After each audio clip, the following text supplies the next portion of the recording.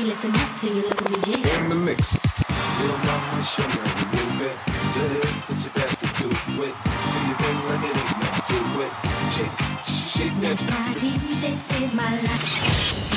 DJ Hero is a completely new experience in music gaming. We've got over 100 licensed tracks, stuff that you'll be familiar with, but you've never heard mixed in this way before, and you won't hear in any other game.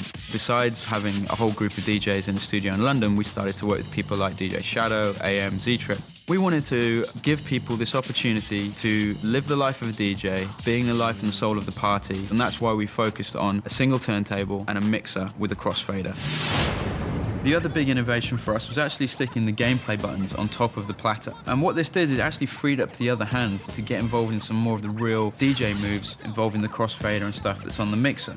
We use a note highway in the same way Guitar Hero does, but where we start to differ, instead of adding streams or additional highways for difficulty, we start to bring in actual DJ moves. So like in easy mode, for example, you're only ever on the turntable platter, you're only ever pressing buttons, you can hold and scratch whatever direction you want to do, and that will play the scratch effects for you. In medium mode, we start to bring in the crossfader. The harder you get, the thing you're doing in the game is more in line with what that DJ actually does in real life. The main gameplay piece on the mixer section is this crossfader. So this is how you play different records in the mix. The other two elements on this side, we've got the effects dial, which is this one here. This is DJ's version of the whammy bar. You'll have certain sections marked up in the game where you can just pitch up and pitch down and lay effects over it, so it's kind of like a bit of a freestyle element. The other thing is the euphoria button. This is our version of star power.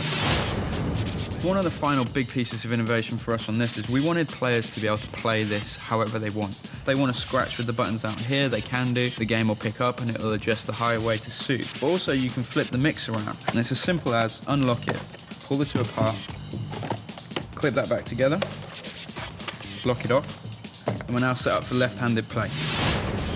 The main mode, single player, you just kind of unlock tracks as you go. You've got Z-Trip, AM, Shadow, Grandmaster Flash, Jazzy Jeff. But then other game modes where we start to bring multiplayer in, you've got DJ head-to-head, so you're both playing the same track, seeing who can score the best. We decided we wanted to give the Guitar Hero fans, the guys that have all those guitars, something to do, so we've got this co-op mode where your buddy's just jamming out on the guitar and you're actually mixing his music in whilst you're mixing in another track as well. And all of those modes are available online. Music being the focus of DJ Hero and us wanting to create this party vibe, we designed a mode which is just like jukebox mode. You can literally set up a playlist that can just be playing at your party. Everyone can be enjoying this awesome music that they're familiar with but they've never heard mixed this way before. And if they want, they can just walk up and join straight in and start playing it.